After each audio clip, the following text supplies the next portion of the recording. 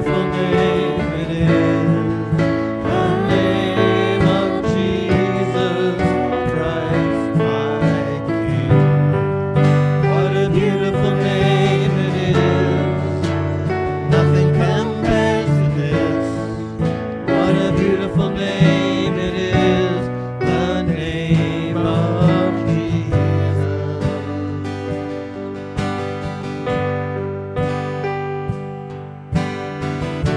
You wanted us to see your glory.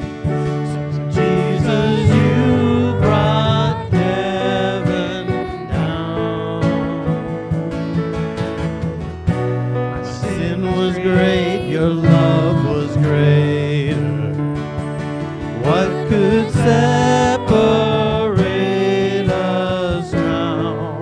What a wonderful name it is. What a wonderful name it is.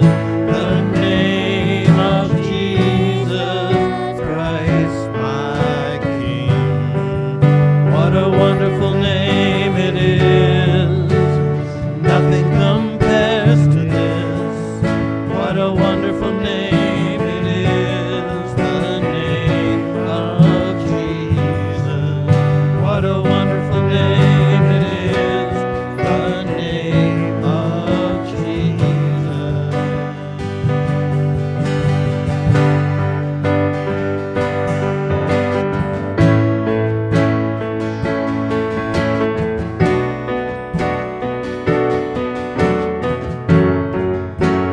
Death could not hold you. The veil torn before you. You silenced the boast of sin and grave. The heavens are roaring, the praise of your glory. For you are raised to life again. You have no rival, you have no equal. Now and forever, God, you reign. Yours is the kingdom, yours is the glory, yours is the name above all names. Powerful name it is. What a powerful name it is. The name of Jesus Christ, my King. What a powerful name it is. Nothing can stand against. What a powerful name it is. The name of Jesus. What a powerful name it is. The name of Jesus. What a powerful name it is. The name of Jesus. Okay, now as Jim mentioned, if we can get the kids to come forward for a little percussion. So, I actually need your help, kids, because one thing that I tend to do is I get excited when I play, and I tend to go faster and faster as I go through the song, which ends up confusing everybody. So I think if you guys can play the instruments and really keep a good rhythm, then we can make sure we don't do that.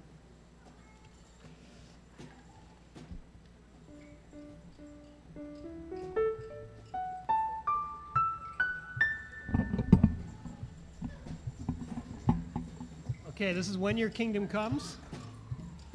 Here, we'll let the kids get ready here.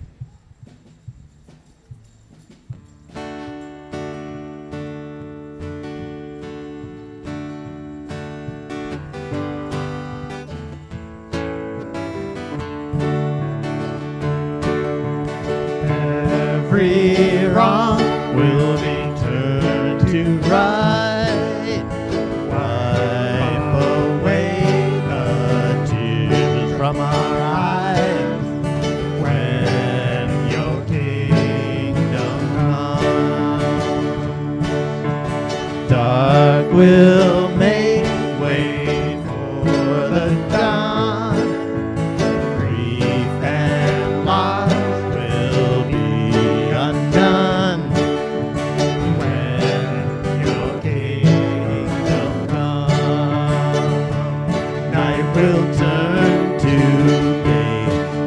your church will sing. Take your bride away. When your kingdom comes, sorrow will be erased. Pain will wash away. We will see your face when your kingdom comes. We will see our God at last, stand with saints from ages past. When your kingdom comes, we will hear a trumpet call. Everything will be well in all when your kingdom comes. I will turn today and your church will sing. Take your bride away. When your kingdom comes, sorrow will be erased. Pain will wash away. We will see your face when your kingdom comes. I will turn today and your church will sing. Take your bride away and your kingdom comes. Sorrow will be erased. Pain will wash away. We will see your face when your kingdom comes. I will turn today and your church will sing. Take your bride away. When your kingdom comes, sorrow will be erased. Pain will wash away. We will see your face when your kingdom comes. All right, amen. Awesome. Okay, kiddos, if you just sit up here in the front seats, go ahead and be seated. You guys, thank you, worship team, this morning for leading us with that. And kiddos, this morning,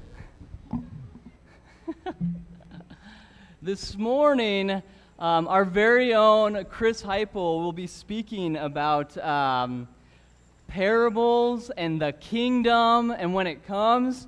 And he's going to be speaking about seeds and whatnot. So I need each kiddo to come grab a bag of seeds. All right, come grab one. You too, Hazel. This is for you. There, take one. All right, do not open this bag till after church service. All right, but your job is to plant these seeds somewhere, and these are the wonderful dandelion seeds. No, I'm just kidding. Make sure to plant them in your parents' nice grass. It's just grass seeds. There you go. And on this, there's a question. So show it. Lean over to your parents and show them, or your guardians, and show them what the question is. And it says, "What is the kingdom of God like?" What is the kingdom of God like? All right? What is the kingdom of God like? Right now, go ahead and just talk to the person next to you and just ask them that question. You don't need to answer it, but just say, "Hey, what is the kingdom?" Go ahead and do it. And before,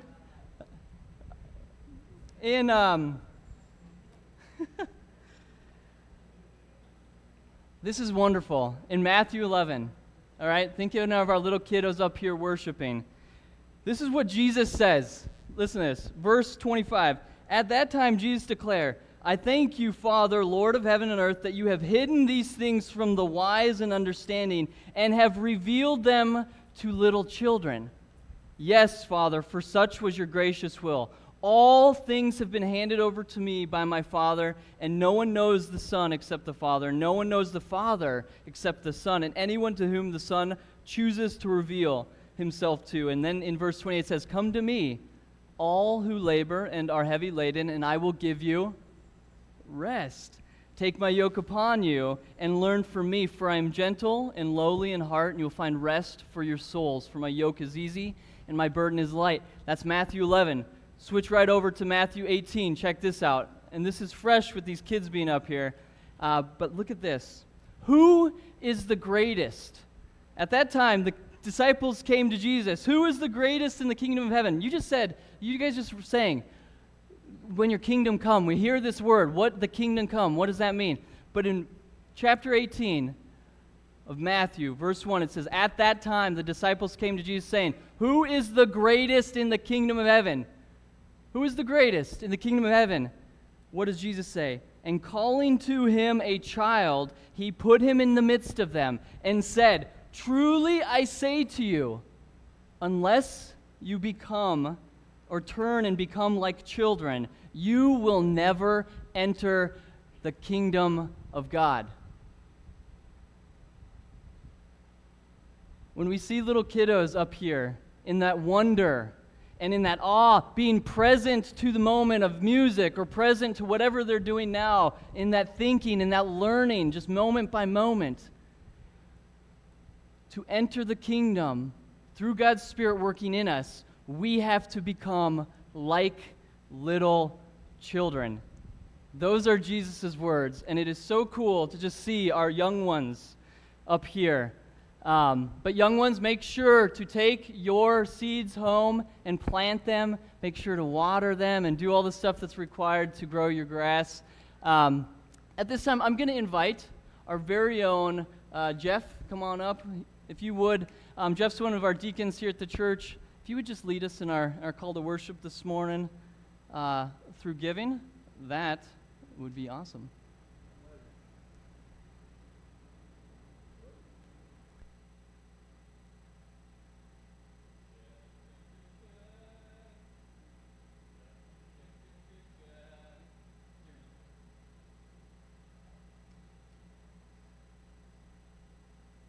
Check, check, check, check.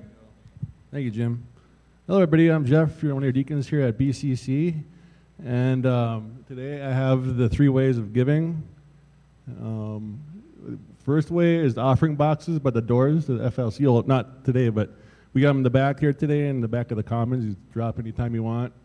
Go on to the My BCC app. And then you can also text GIVE to 701-214-6192. I'll pray for our offering. Lord, thank you for bringing us here today to worship you in your awesome beauty, and thank you for the wonderful day you've given us and the wonderful weather. And just have us be thankful for everything you give us with our talents and our money and our time. And just remember, it's all for you, Lord, and help us to give back in any way we can. In your name we pray. Amen.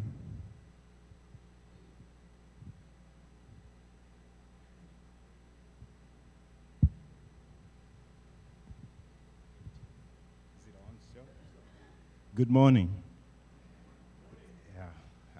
I'm here to read scripture. I'm always so grateful for these gadgets, but more so during this pandemic. I mean, I've used this gadget to grade, used it to Zoom. It's amazing. So we're reading from Mark 26 all the way to 34. Okay.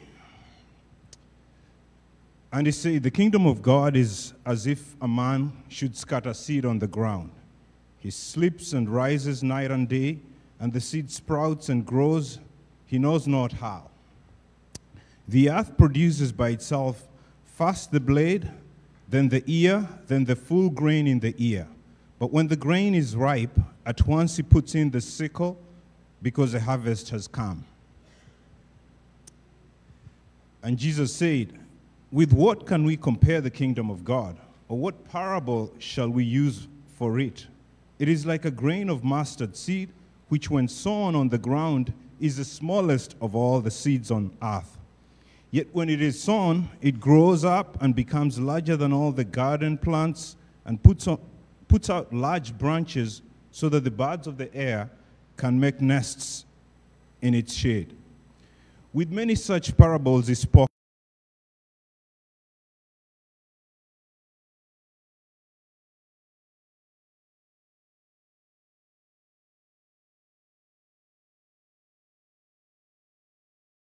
Up there. Anyway, we thank God for this scripture, and we thank God for Kris, who's coming to preach the word to us. Kris has been around for a while. He used to be our student ministries director way back then. When was that? 2014 to 2017. And he was telling me the last time he preached was in 2017. So we're excited to have Kris. I want to pray for Kris. You can come over. So I'm praying for Kris and for us that we might listen to God's word through him. Yeah. Lord, we thank you so much for Kris and for the word of God that's going to come through him. We ask that you help us to pause a little bit and to listen to you. Give us ears to hear and give us even the ability to put whatever you ask us to do in practice. We've learned a lot already in this service. We've learned about your kingdom, and so we're praying that may your kingdom come in our lives, and may we live according to your kingdom principles. We thank you and bless you in Jesus' name. We pray, amen.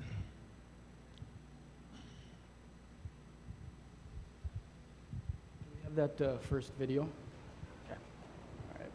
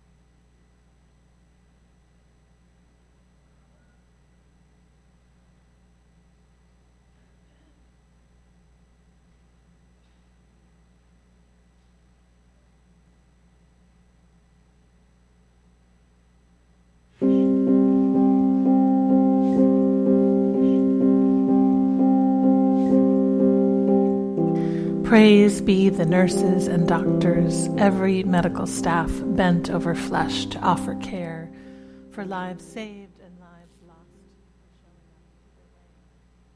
Praise the farmers and the soil, planting seeds of food to grow.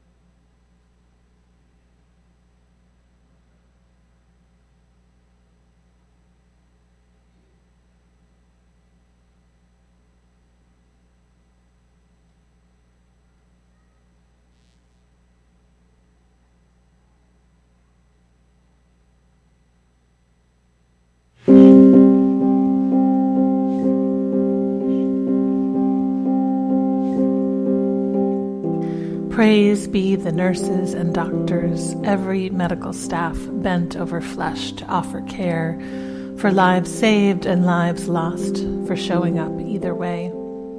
Praise for the farmers tilling soil, planting seeds so food can grow, an act of hope if ever there was. Praise be the janitors and garbage collectors, the grocery store clerks and the truck drivers barreling through long, quiet nights. Give thanks for bus drivers, delivery persons, postal workers, and all those keeping an eye on water, gas, and electricity. Blessings on our leaders making hard choices for the common good, offering words of assurance. Celebrate the scientists working a way to understand the thing that plagues us, to find an antidote, and all the medicine makers. Praise be the journalists keeping us informed.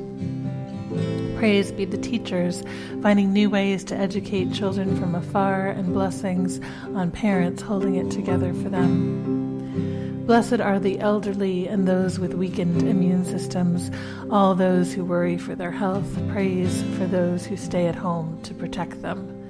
Blessed are the domestic violence victims on lockdown with abusers, the homeless and refugees.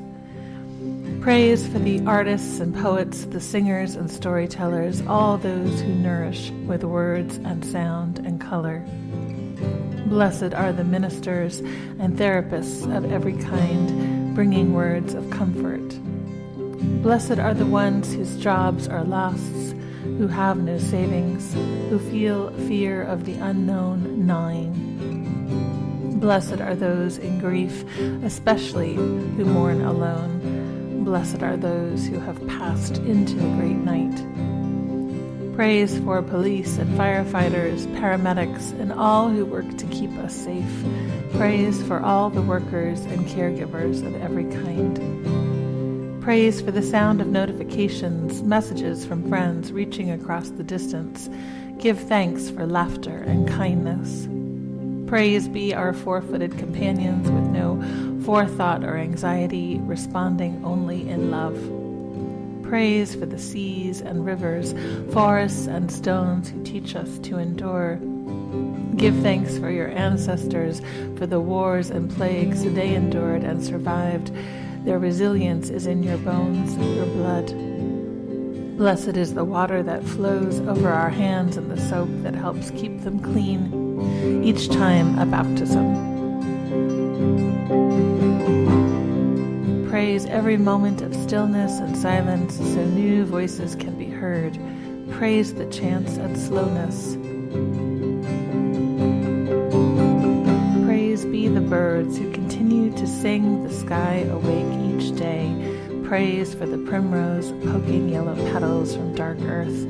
Blessed is the air clearing overhead so one day we can breathe deeply again. And when this has passed, may we say that love spread more quickly than any virus ever could. May we say this was not just an ending, but also a place to begin.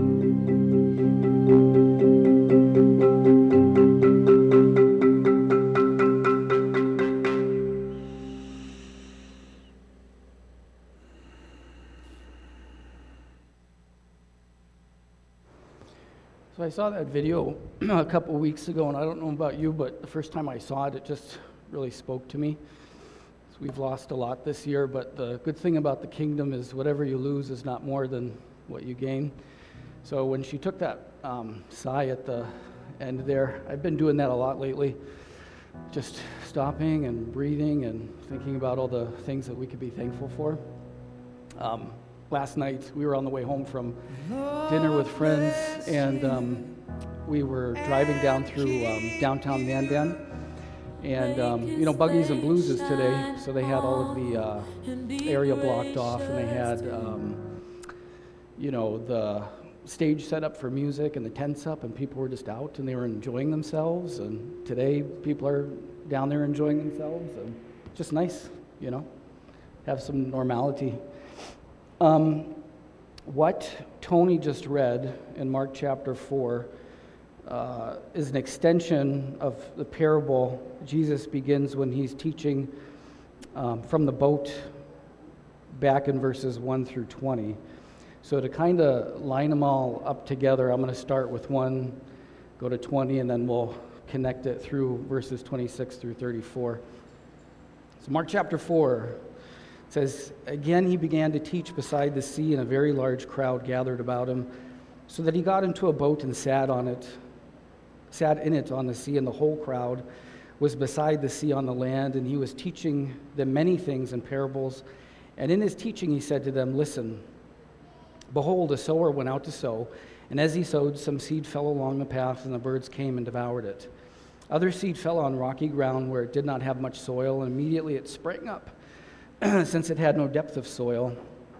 And when the sun rose, it was scorched, and since it had no root, it withered away.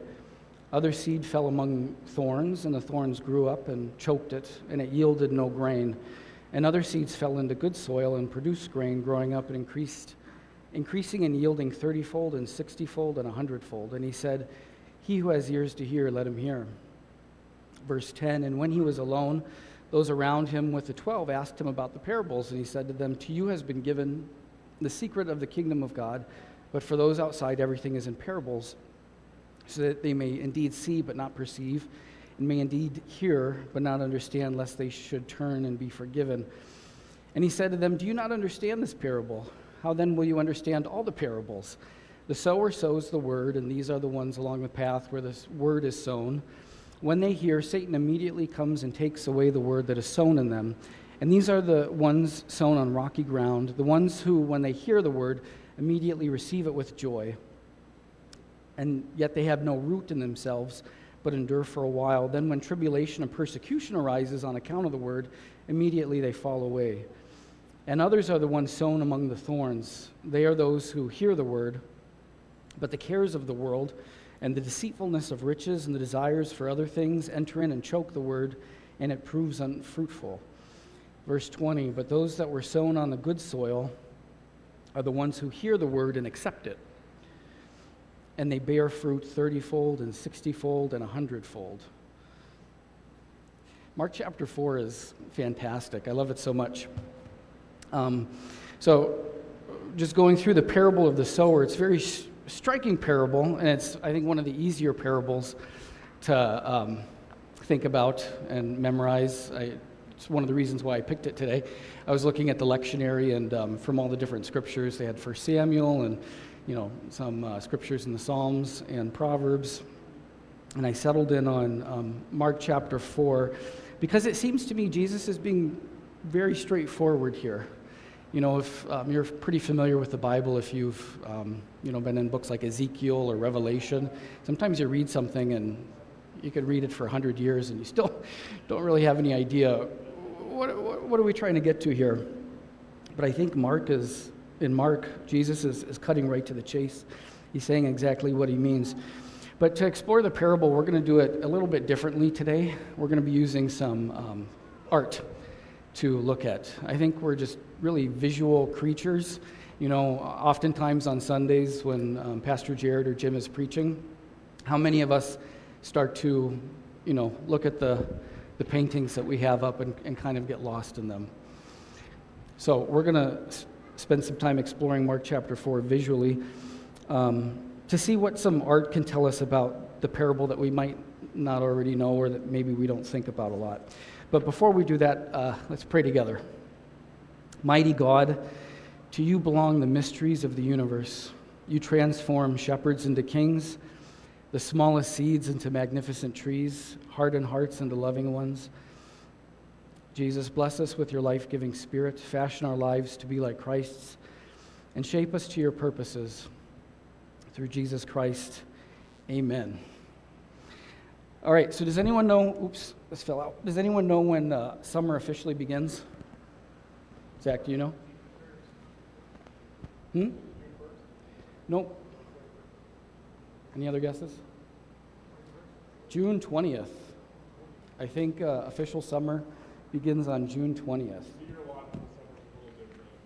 Yeah. But for some of us, like my summer began a few weeks ago when school ended. Now, last couple of weeks, the mercury's really shot up, right? I think last week we were in the hundreds. I'd prefer 75 all year round, but for some reason the weather just doesn't want to listen to me. Okay. So Christy and Wesley and I, the other day when we were in the car, we were talking about the seasons in North Dakota. And the old joke is we have two seasons, right? What are the two seasons? What was that? Winter and road construction, right? So that's a joke. Any Midwestern town, you walk into a diner, that's a joke you're going to hear, right? But if you've spent any time in other parts of the country, like back east, there's 4 seasons, right? They last a little bit longer than they do here. So growing up in Michigan, we had kind of an extended fall. We didn't really hit winter. I mean, there were some years where Christmas would come around and it might snow just a few days before. November sometimes was nice and warm in the 60s and 70s. Here, most years, it seems like we get snow by when, usually? Halloween, right? So it's a little bit more abbreviated here. The same with spring. The thaw begins sometime, usually from what I remember growing up, it began sometime in March. Here, sometimes we're getting snow in April, May, right? But back east where I grew up, it's like May, June before it really gets warm and hot. But here, as soon as it hits like 35 degrees in March, what do you normally see people doing? They roll their windows down, right? I do. When we go from like negative 40 to 35, I start rolling my windows down, I crack the windows. I know a lot of my middle schoolers at school, they start wearing shorts, which is crazy, but God bless them. But during weeks like this, last couple of weeks, especially after the year that we've had, the nice weather, people are where? They're out, campgrounds by the beach, enjoying life, maybe digging their feet into sand on the waterfront, taking walks along the river. So that's where Mark begins, is by the Sea of Galilee. In the sand, Jesus on a boat, not a pontoon, nice little fishing boat. In Mark chapter 4, he begins teaching by the beach on the waterfront. And in the beginning of the chapter, Mark tells us a very large crowd had gathered around him. It says in verse 1 again, Jesus began to teach by the lake. The crowd that gathered around him was so large that he got into a boat, sat in it out on the lake while the people were along the shore at the water's edge. Have you ever been to, like one of those gatherings where people might have a bunch of pontoons out on the water and maybe there's a lot of music playing or fireworks going off? I'd like to think that maybe this was a relaxed scene, but we're going to look at a painting that looks a little bit more busy than maybe what we're normally used to. There's a lot going on there. So we're going to visualize this scene in Mark chapter 4. This painting is called The Seaport with the Sermon of Christ, or the Harbor Scene with Christ Preaching. It's by this Flemish painter, Jan Bruegel the Elder. It was completed in 1598. So this one's like 420-some years old. So just kind of look at it for a moment. If you've ever been to a museum, you just walk around, kind of enjoy the art. Take a look and think about what you're seeing. Make some observations. If you've ever taken a art appreciation class, sometimes they'll ask you to analyze and make notes what kind of colors or hues, what kind of expressions are on the face, what's the context. Does anyone see where Jesus is teaching? Any guesses as to which boat he's on? There's a lot of them.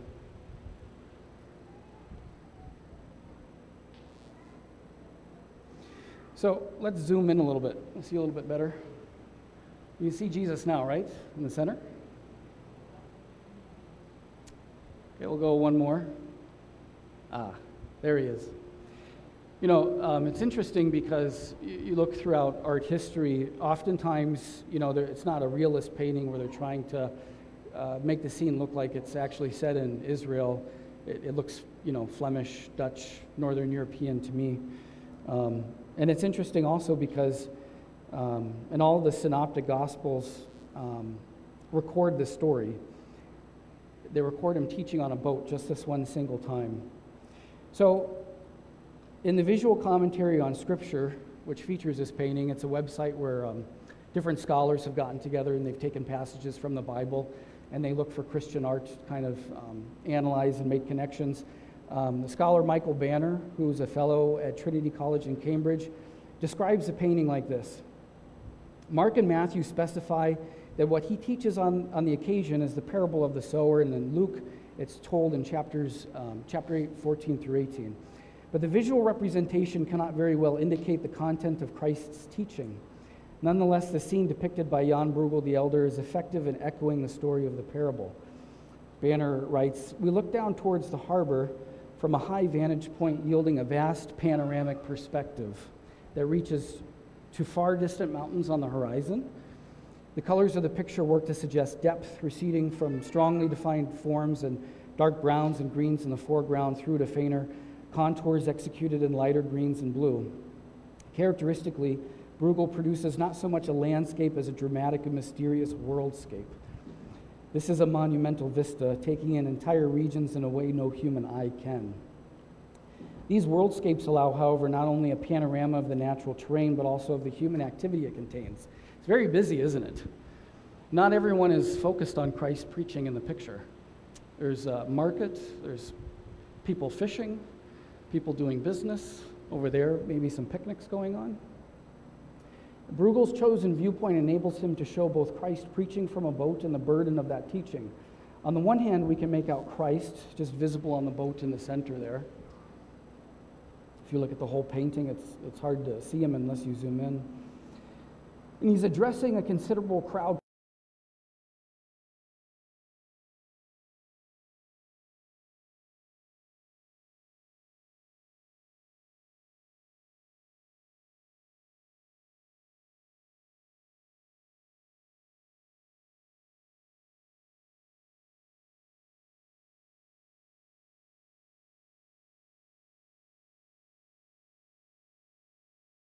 The cares of this world prevent the seed from coming to harvest. So Bruegel portrayed fish markets like the one in this panel on several occasions.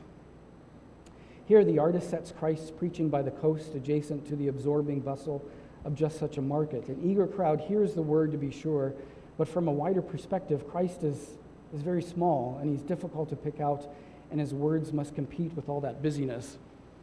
And even here, not everybody is listening. So at the beginning, I told you the parable was very straightforward. It doesn't really take very long to understand, but I think that's the point. If you turn your attention to Jesus and the words in this passage, just like I asked you to look at the painting and ask some questions and record some observations, would you be willing to do that now with your own life in mind and ask yourself this question? When you heard the gospel of Jesus for the very first time, how did you receive that? Were you excited? Did you hang on to the words? Were you eager? Were you trying to get a glimpse of the glory of God? Or where were you? How about this question? What kind of plants have grown up in the garden of your heart since first hearing the gospel? What kinds of fruits have you seen in your life?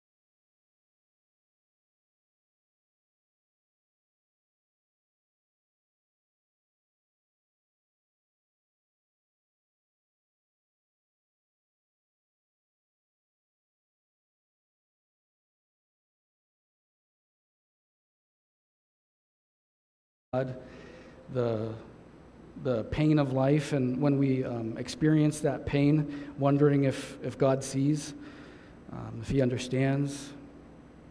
Has the pain and suffering of this life hurt you so badly that you question whether God is good? Is he a good God? Well, the great thing about being a believer is, if you look at the lives of saints through the ages, this is a question all of them have asked, right? Something we always struggle with. It's a fundamental question. Consider the painting again in the busyness of the crowded beach. There's so much going on, it can be kind of dizzying to find a place to focus your eyes. If you go out again, where should I look? What should I look to? Have the cares, concerns, even the pleasures of the world choked out the message you've received that you have to be born again to enter the kingdom of God? There's this French convert and philosopher named Simone Weil who once wrote that attention, so our attention taken to its highest degree, is the same thing as prayer. It presupposes faith and love. Absolutely unmixed attention is prayer. If we turn our mind towards the good, it's impossible that little by little the whole soul will not be attracted thereto in spite of itself.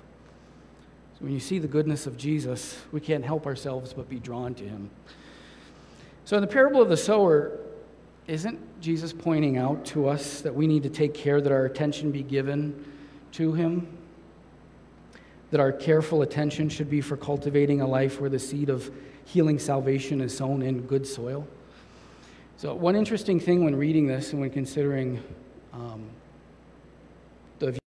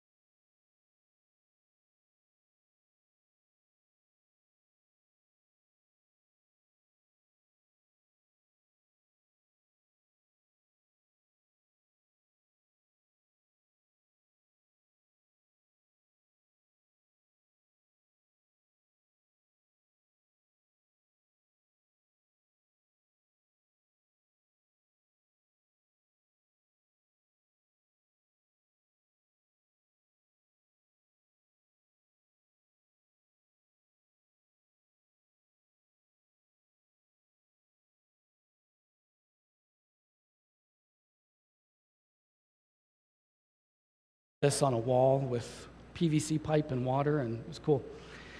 But we took him down to BSC back in April.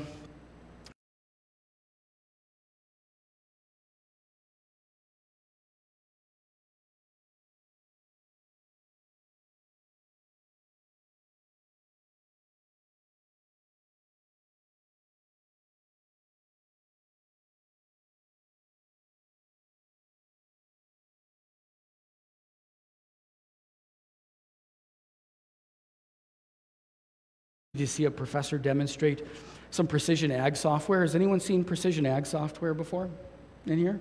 Maybe not. Okay, if you have, it's really neat. We had this look like a Google map, right? This GPS system. You can actually zero on different plots of land all around the state, and you can see information about the salinity, what kind of crop yields there are there. You can see moisture levels, so that you can make recommendations for what you should plant, right? Extremely interesting. Okay. Not only that, we also saw from one professor, depending on how much salt one finds in the soil, it should determine what you should plant, right? So there's some crops that are really resistant to high salinity levels. There's others that actually thrive there, like barley. Things like barley grow pretty well in salty soil. So depending on, the farmer and what kind of land they have, they can get recommendations for what they should do. A lot of work goes into it, a lot of research, a lot of consulting. And if you grew up on a farm to get ready for planting season, I'm guessing that some of you as kids probably had to remove rocks from the field. Anyone ever have to remove rocks? Yeah. It's a lot of work. Rocks impede the growth of the crop as well as the equipment that plants and harvests the crop. You've got to move them out of the way. That's why if you're driving out in rural North Dakota, you drive by a farm, sometimes on the edges of the farm you'll see big rock piles, right? Okay? A lot of hard work had to go into moving those rock piles. In the United States and around the world, people devote their entire lives to the science of growing things. We spend billions, trillions of dollars on learning how to best harvest our crops, how to best plant them, how to genetically modify things like soybeans and corn and wheat and barley and sunflowers so they can get higher yields. So if all of this work goes into something like planting, what then is Jesus saying the equivalent might be in preparing ourselves and other people for the spiritual harvest he's alluding to in Mark 4? I think there's work. I think there's work to be done. The next image that we're going to look at is by Edward Hopper. Most of you know him for his one scene. I think it's called Nightbirds or something like that. It's a diner scene. It's very quiet and muted. This one's similar to that. It's titled The Automat. It was completed in 1927. So an automat is basically like a old-fashioned convenience store. You go in, get coffee cake. Here, Banner writes again, in many of Edward Hopper's paintings, it's as if a certain curtain has gone up at the opening of a play. The scene is heavy with a tense silence, which in a play would be explained and perhaps resolved. But in a painting like this one, it's destined to remain a mystery, like a parable inviting interpretation. So the setting is an automat. Historically, the word named vending machine, or here it's a restaurant or cafe in which food was obtained from such machines. So chains of automats like these flourished in the first half of the 20th century. They were popular in big cities like New York, where Hopper worked. And in this picture, a well-dressed and attractive young woman sits alone at a table in such an establishment, dressed against the cold with fur-trimmed coat and gloves. A glove remains on her hand, and she looks like if she feels chilled even indoors. She has eaten whatever modest item of food was on the small plate before her and finishes her drink, which, with a radiator by the door, provides some comfort from the cold. One interesting thing is the reflection behind her, the lack of reflection in the window. Reflections of the somewhat harsh restaurant lights are prominent above her head. Below them, she is lost in her own inward reflections. Her unhappy demeanor suggests that her reflections take her nowhere very far, just as those above her lead only to the utter darkness outside, which ominously reveals no hint of light or life beyond her confines. Mysteriously, while she reflects, she is not herself reflected. The pane of glass which registers the light does not register her. It's as if she is, to all intents and purposes, invisible. There's nothing out there. A colorful bowl sits in the cafe window behind her.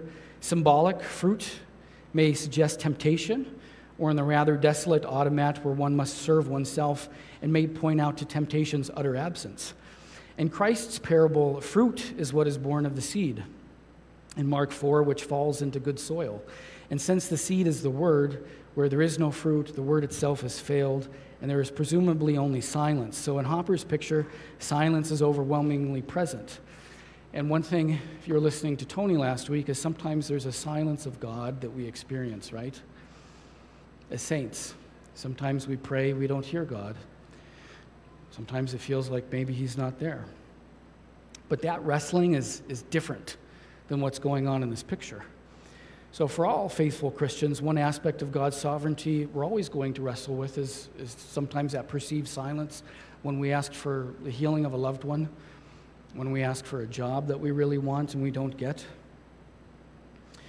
But you know, if you think about the universe as a whole, there's so many moving parts, so many things going on.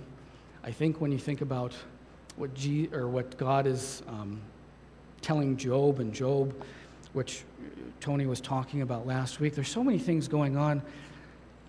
How can we even begin to comprehend the mind of God and why he allows certain things to happen and intervenes at other times? The silence of God that we experience is not the same silence which you find this woman experiencing here, because we eventually get an answer in Jesus. The silence is broken at the cross, right? The silence is broken at the resurrection. The silence is broken when the Holy Spirit descends on the apostles. It's a different silence than what the saints experience in Revelation chapter 8:1, where it says, heaven was silent for half an hour. The silence from the absence of fruit, though, the absence of the plant being given life in the soil of our heart, is more of what we see here. This silence is the evidence of a permanent distance, the kind that's found in Matthew 13, where Jesus says there's going to be people on the outside of the kingdom, there's going to be weeping and gnashing of teeth. That's an eternal silence. I feel like the silence in this picture is a silence that's never broken. Just like a field that's never going to grow anything. It's only going to bake under the sun. Nothing to show for it. Last picture for today. Vincent van Gogh. You guys like Van Gogh, right? Everybody likes Van Gogh. This one is called The Sower.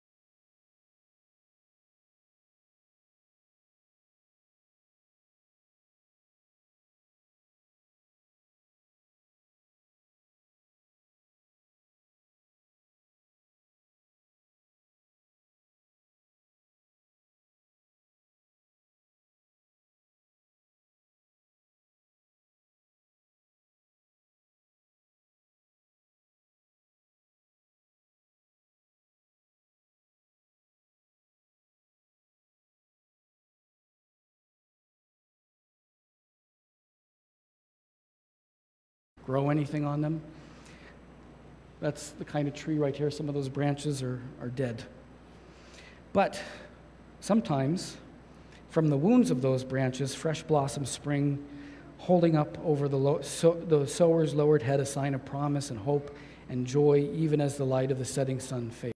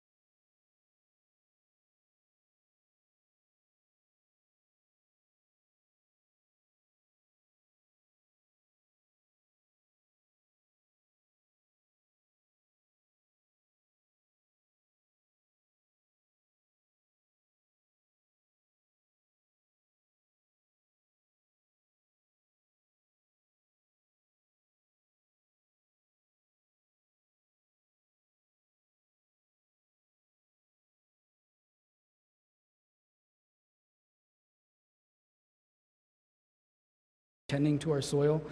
That's just one example. You know, most of us, like Jim was talking about resting earlier, most of us are, give our phone numbers to our bosses and managers. We have our work email downloaded to our phones, so we're always connected, never really taking a break, always burdened. And our relationships, I feel like, are healthy.